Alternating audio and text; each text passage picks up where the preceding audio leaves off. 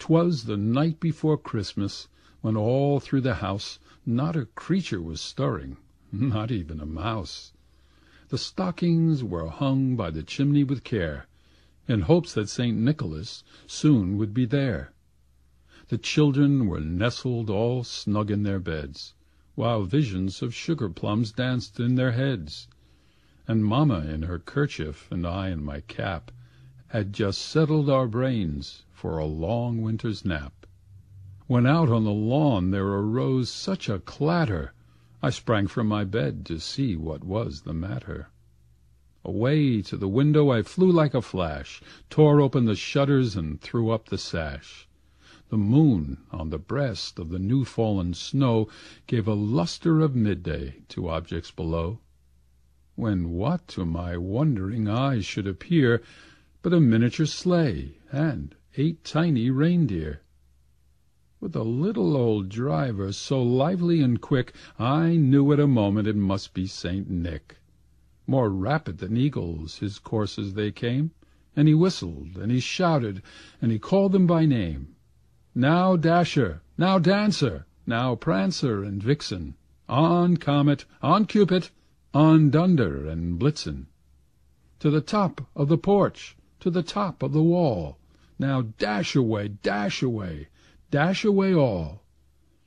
And as dry leaves that before the wild hurricane fly, when they met with an obstacle mount to the sky, so up to the housetops the coursers they flew, with a sleigh full of toys, and St. Nicholas too. And then in a twinkling I heard on the roof the prancing and pawing of each little hoof. As I drew in my head and was turning around, down the chimney St. Nicholas came with a bound. He was dressed all in fur from his head to his foot, and his clothes were all tarnished with ashes and soot. A bundle of toys he had flung on his back, and he looked like a peddler just opening his pack. His eyes how they twinkled, his dimples how merry, his cheeks were like roses, his nose like a cherry.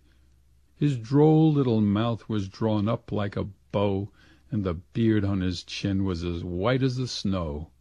The stump of a pipe he held tight in his teeth, and the smoke it encircled his head like a wreath.